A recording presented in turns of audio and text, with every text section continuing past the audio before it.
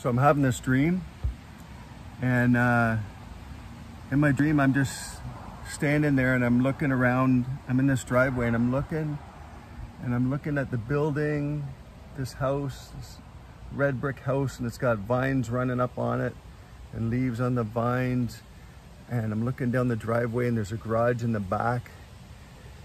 And then all of a sudden the scene changes and I see this beautiful young lady with long dark hair, and I seen a gun, and I knew that she killed herself.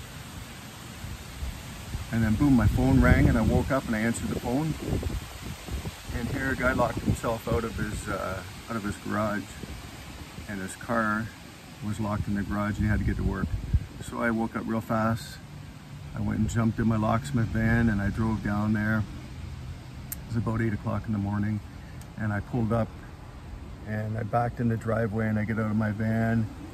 I'm like, oh my goodness, this is the house of my dream. The same red brick with the vines running up the side of the house, the same garage in the back, everything looked the same. There's trees in my dream, and I remember the trees, and I'm like, this is it. Well, this is gonna be interesting. So right about then, the guy comes out the back door, and I go open up the garage door, and I get paid, and I look at the guy and I say, listen, I had a dream about you this morning, and in my dream I seen this place and everything, and I seen a young lady, and the dream was about suicide. And I could see, even before when I just showed up, the guy, I could tell he'd been crying and he was sad.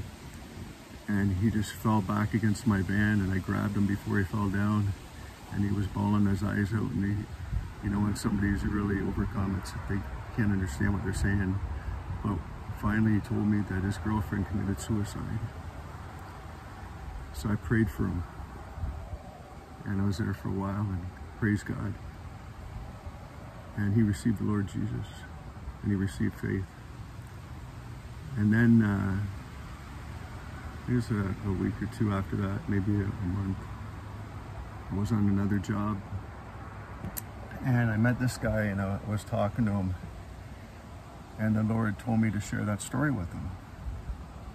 I'm like, okay, I have to share something with you. And I told him the same story that I'm telling you, and he was shocked. He goes, that's my friend. And he called him and asked him if what had happened, and if I had really happened with me there and with the dream. And the guy confirmed it, and you could see the guy's face. He was impacted, and he received the Lord. So listen, time's short. We're in the end times. You need to share the gospel. You need to preach faith.